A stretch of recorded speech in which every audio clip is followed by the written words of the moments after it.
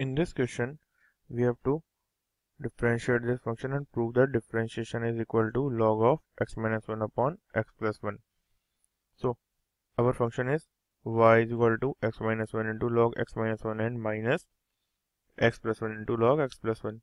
So, dy by dx कैसे होगा? We know कि एडिशन में से डिफरेंशिएशन में कोई फर्क नहीं पड़ता, हम दोनों फंक्शनों को अलग अलग डिफरेंशिएट करेंगे. और ये क्या लिखा हुआ है? u इंटू वी की फॉर्म में. सो u इंटू वी का डिफरेंशिएशन क्या होता है? u v into we dash is equal to u dash v plus v dash u. सो अब dy बाई डी एक्स क्या हो जाएगा? Now dy by D x is equal to,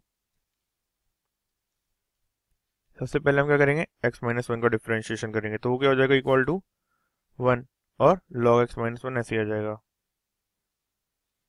then क्या होगा? अब हम x माइनस 1 को ऐसे ही रहने देंगे और log x माइनस 1 का डिफरेंशिएशन करेंगे, तो क्या आ जाएगा? 1 upon x minus 1 and then अंदर क्या है? x माइनस 1 और x माइनस 1 का डिफरेंशिएशन करेंगे तो क्या आ जाएगा? 1. सिमिलरली माइनस आ गया. अब क्या है? अब हम x प्लस 1 का डिफरेंशिएशन करेंगे और log ऑफ x प्लस 1 को रहने देंगे. तो x प्लस 1 का डिफरेंशिएशन क्या होता है?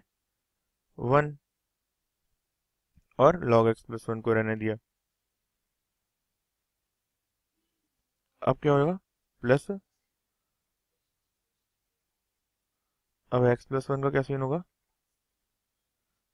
x प्लस 1 इंटू, अब log x प्लस 1 का डिफरेंशिएशन क्या जाएगा? 1 upon x plus 1. So this is 1 and x plus 1 का डिफरेंशिएशन क्या जाएगा? 1. सो अब डिफरेंशिएशन क्या जाएगा? ये क्या लिखा हुआ है? 1 लिखा हुआ है और ये भी क्या लिखा हुआ है? 1 लिखा हुआ है. So this is equal to log x minus 1 plus 1 minus log x plus 1. अब यहाँ पे क्या होगा? ये प्लस हमने गलत लगा दिया है, क्योंकि माइनस में जब प्लस को माइनस से मल्टीप्लाई करेंगे तो माइनस ही आएगा, तो यहाँ भी माइनस आएगा. So this is minus 1. अब क्या हो जाएगा? ये this is equal to log x plus 1 minus, sorry, log x minus 1 minus log x plus 1. तो अब हमें ये भी पता है कि जो log of a plus b होता है, log a plus log b, ये किसके इक्वल होता है? log a इंटू b के. एंड सिमिलरली जो अगर साइन माइनस होता है log a और b में, तो ये क्या हो जाता है? log a बाई b हो जाता है. This is equal to log a by b.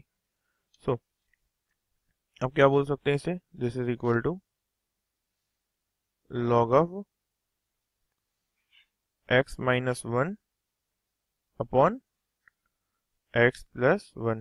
So this is our differentiation and we have to prove the same. So hence proved.